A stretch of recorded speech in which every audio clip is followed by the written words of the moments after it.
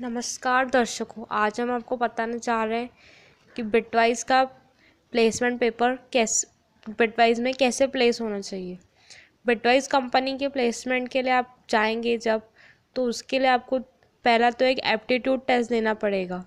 Aptitude test के questions थे logical aptitude, जिसमें आपको पैटर्न्स दिए थे, ड्राइंग के पैटर्न्स थे।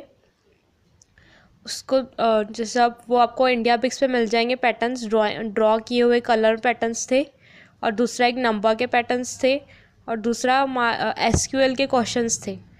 तो ऐसे क्वेश्चंस और जावा के क्वेश्चंस भी रह सकते हैं, जावा और सी के क्वेश्चंस। पर हम 2017 का पेपर की बात कर रहे हैं, जिसमें सिर्फ एसक्यूएल के क्वेश्चंस थे और लॉजिकल एप्टीट्यूड के क्वेश्चंस रहेंगे।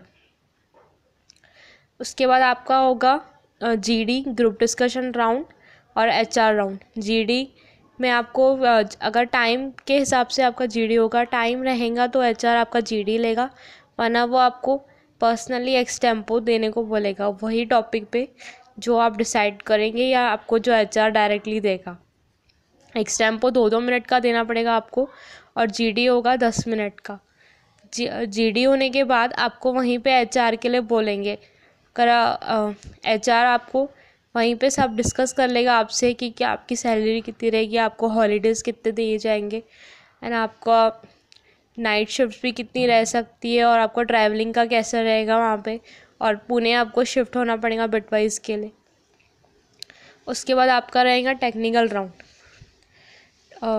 जीडी क्लियर करने के बाद ही आप टेक्निकल राउंड में जा सकते हैं। टेक्निकल राउंड में आपके क्वेश्चंस रहेंगे आपके प्रोजेक्ट के ऊपर, आपके रिज्यूमे के ऊपर, फिर सी से रिलेटेड क्वेश्चंस रहेंगे, C++ से रिलेटेड क्वेश्चंस रहेंगे, जावा से रिलेटेड क्वेश्चंस रहेंगे, एंड एसक्यूएल से रिलेटेड क्वेश्चंस रहेंगे।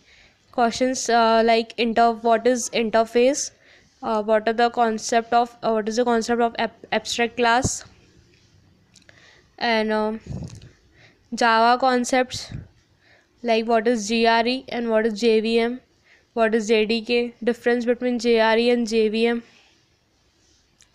and there will be a program for you. Programme आपको थोड़ा टफ देंगे वो लोग, एंड वो लोग प्रोग्राम फाइल हैंडलिंग पे रहेंगे। फाइल हैंडलिंग पे रह सकते हैं, addition of 2 arrays, addition of strings,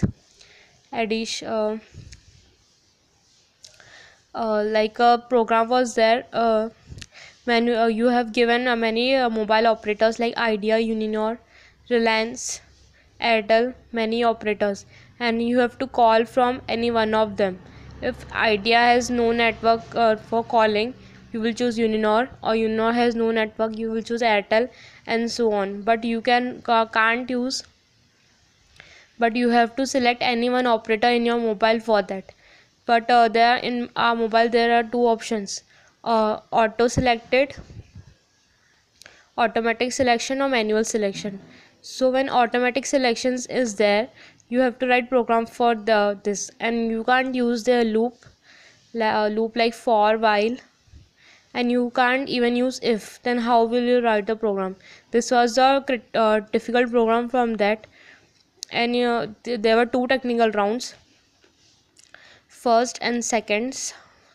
Second was mainly on resume and project, and first was a little bit difficult as you have given programs, and even in second they were asking programs on Java, mainly because they were hiring for Java.